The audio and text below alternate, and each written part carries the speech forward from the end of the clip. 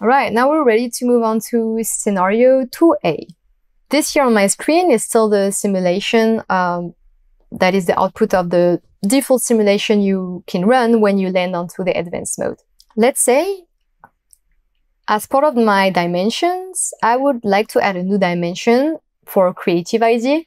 Creative ID could be, for example, an advertisement ID that could be shared across multiple users, and that's encoding what was displayed in the ad. So now I want to run a simulation with that additional dimension. So let me go ahead and add that new dimension here, creative ID.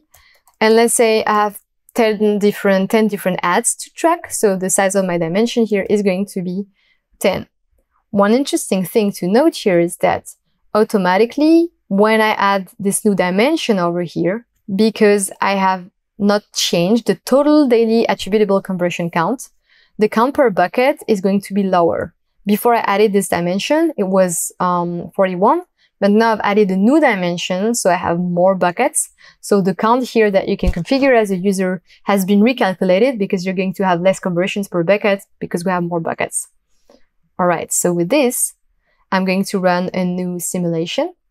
All right, let's go ahead and run that new simulation. Right.